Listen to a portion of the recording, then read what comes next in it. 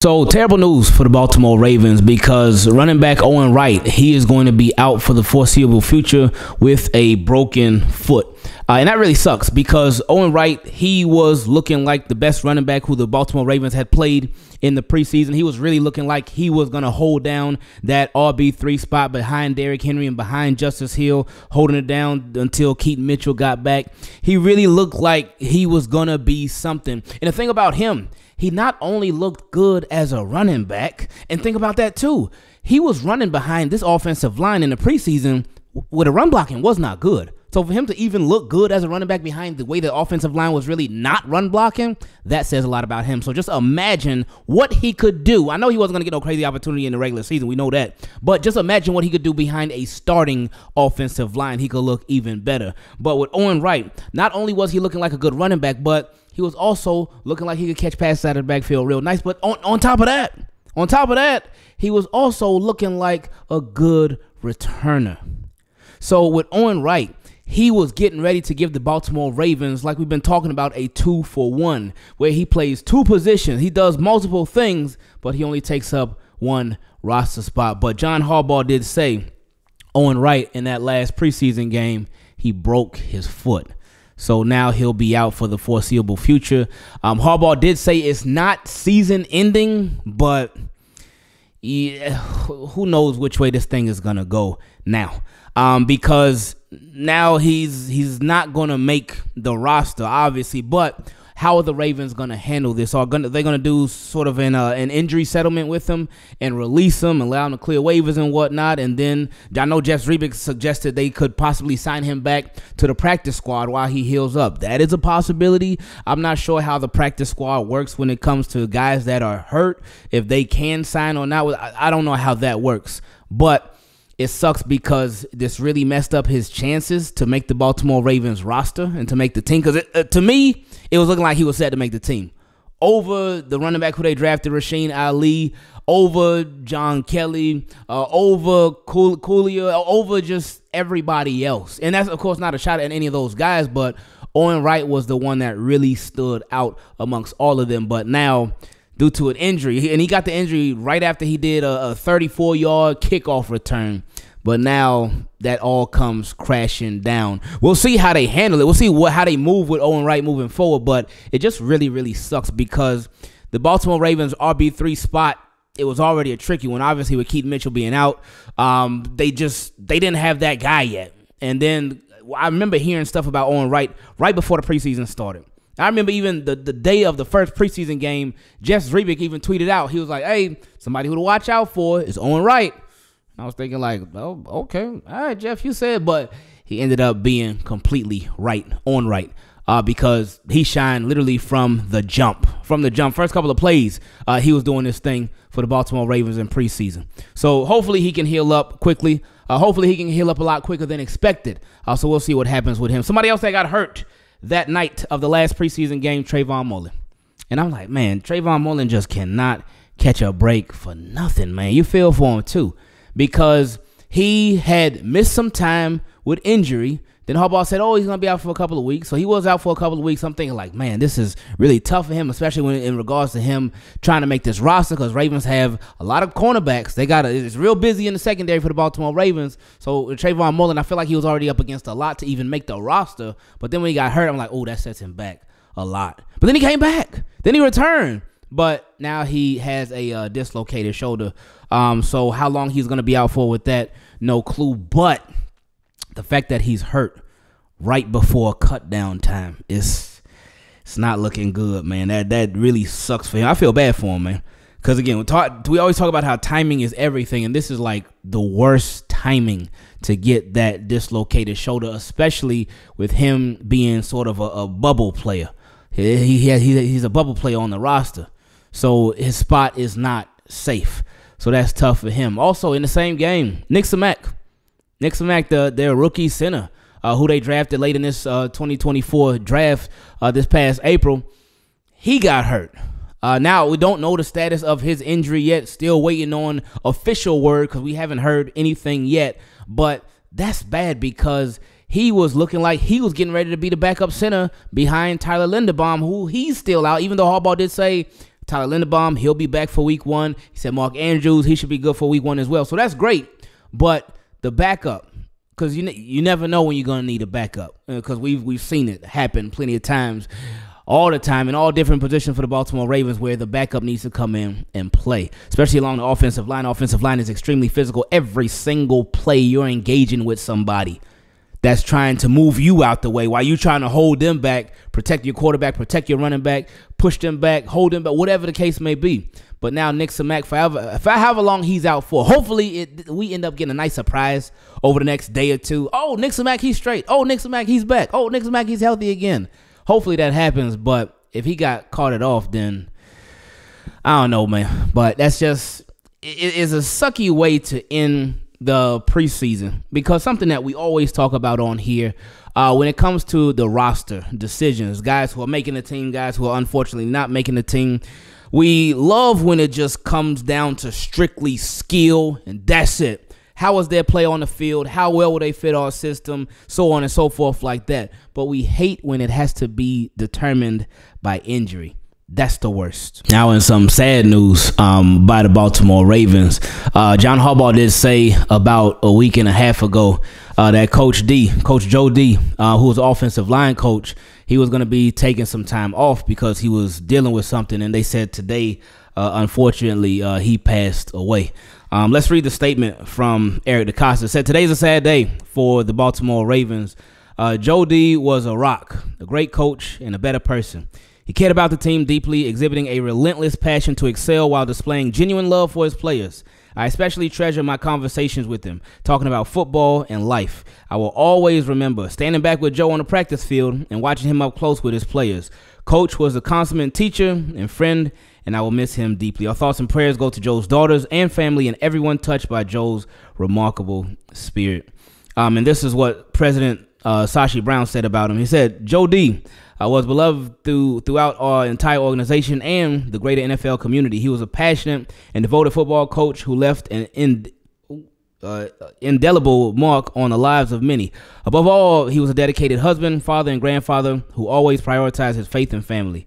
True to character, Joe D was a fighter to the very end. Our hearts are broken for his daughters, Kelly, Emily, and Anna, and his 5 grandchildren. We take comfort in knowing that he is reunited with his late wife, Tony, whom he loved dearly. His legacy, light, and spirit will remain with all of us. Our prayers are with his entire family during this very difficult time." And then Jeff Zrebiec, he even chimed in.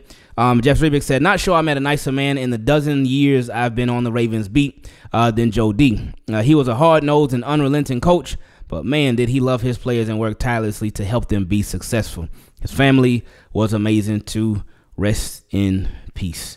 So that's tough, man. That's tough because it's a tough situation, man, because I know Patrick Queen chimed in. I know Matt Skura chimed in. I know Ronnie Stanley chimed in. I've been seeing a lot of different former players, current players, former staff members, beat writers. I've been seeing a lot of people chime in on their relationship with Joe D. So what's nice about it is that he obviously left such a positive mark and such a positive impact on so many different people, and that's what he'll be remembered by. Big shout out to my guy Keontae, who y'all been seeing a lot of his questions featured in the videos, but my guy decided, he said, you know what? I've been sending my questions via email, but I want to take it up to another level. I don't want to send them via email no more. I am going to send them directly on Patreon. How did he end up doing that? Because he is our newest Team Keep It Clean Patreon member. So Keontae, I appreciate you. I know you're going to keep bringing the fire questions. No longer do you need to send it via email. Just send it directly on Patreon. But no, seriously though, I appreciate you supporting the channel. And speaking of the Team Keep It Clean patrons, this next question came from my guy Martin, who's been a Team Keep It Clean patron for a while now, so I appreciate you, man. He said, "I just wanted to say this before the season starts. Just like how people always doubt our Ravens quarterback, just like the last Ravens QB they doubted would ever win a Super Bowl, Lamar will win us a Super Bowl, and there isn't a doubt in my mind." We share the same sentiments on that one. He said, "Lamar and Joe Flacco are my favorite quarterbacks. They were both doubted for different reasons, but still, people always been hating on my quarterbacks, but they will see soon. I just pray this upcoming postseason that John Harbaugh won't hit the panic button after the first drive.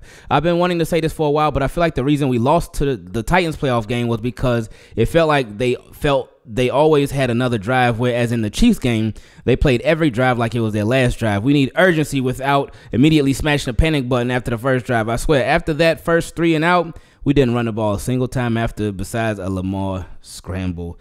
Oh man.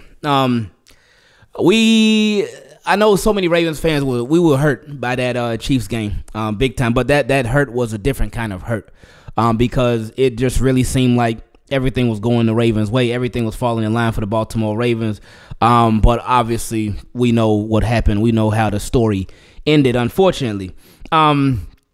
With the Baltimore Ravens, yes, it's a matter of not panicking. But more so, again, it's just a matter of playing winning football and playing that game. Staying true to themselves, doing what got you there in the first place. Again, yes, you're going to have to pass the ball. We get that. I got no problem with that, with passing the ball. But you got a run game that's pretty good. And now the Baltimore Ravens, they already had zero excuses to forget about the run game. Because I saw something today. I was watching today on Speak for Yourself. And I know a lot of Ravens fans not big fans of Emmanuel Acho. But I was watching it. It was Emmanuel Acho. It was Deshaun Jackson. It was James Jones, and it was the guy that had covered the Cowboys for a while. I forget his name, but anyway, I do like his takes, so I enjoy his parts of the show. But they were talking about Lamar Jackson and what Acho was saying, and he brought up Greg Roman. He was like, man, all I heard when Greg Roman was offensive coordinator, why don't the Ravens pass the ball? They need to pass the ball. All they do is run. And he was like, and then in the Chiefs game, they passed, he's like, what's it going to be? He said, y'all got to pick a side. Is it that you want to run the ball, or is it that you want to pass the ball? What's it going to be? And Deshaun Jackson, and he kept saying, hey, I personally know Lamar, and he had played with Lamar, of course. They signed him a couple years ago. But Deshaun Jackson, he talked about, well, yeah, that is true. But he said with the Ravens, and I appreciated this so much because I'm like, finally, somebody who is in the media. I know Deshaun Jackson, not a media guy, but he has been on Speak for Yourself a little bit more recently.